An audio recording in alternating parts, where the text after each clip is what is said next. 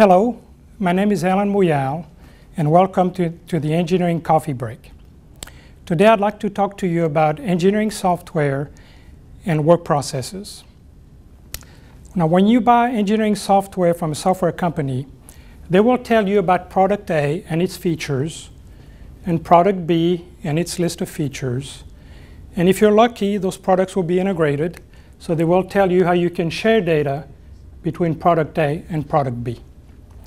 Then you'll get a product demonstration, and if you buy the product, you will get training and all the manuals, and they will explain to you what features and functions are available, but they won't tell you really how to do your job, how to apply the software to your work processes.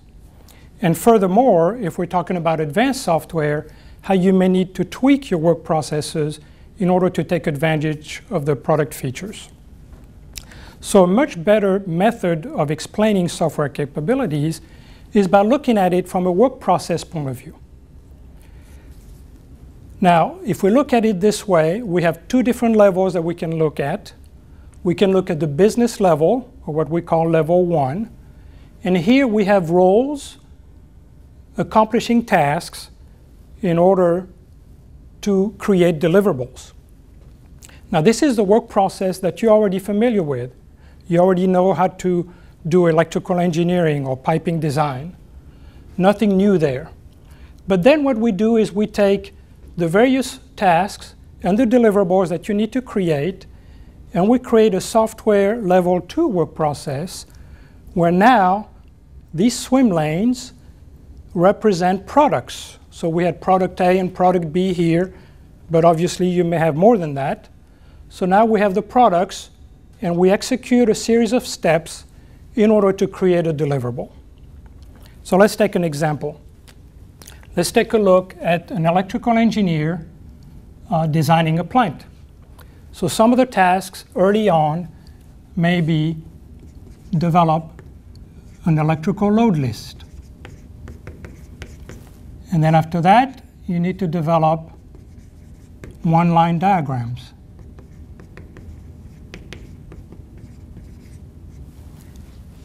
So now we take each major task or deliverable and describe in this level 2 diagram how you use the various products in cooperation, in collaboration, in order to create your deliverable.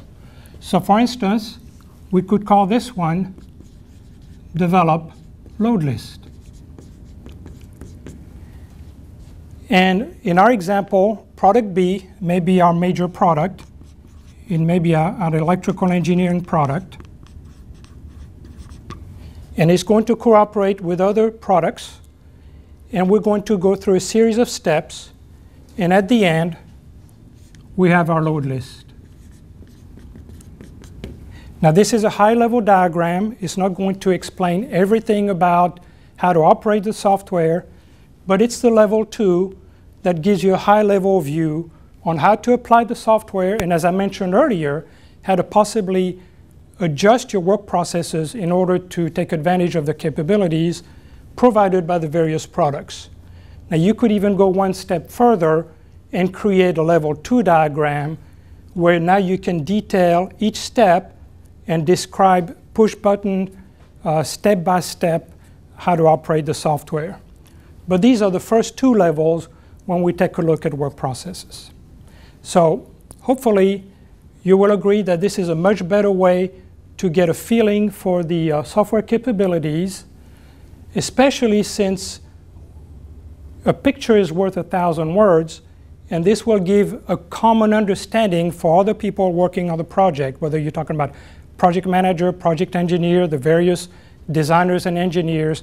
They can get a clear picture, A to Z, what the work process is for utilizing the software out of the box.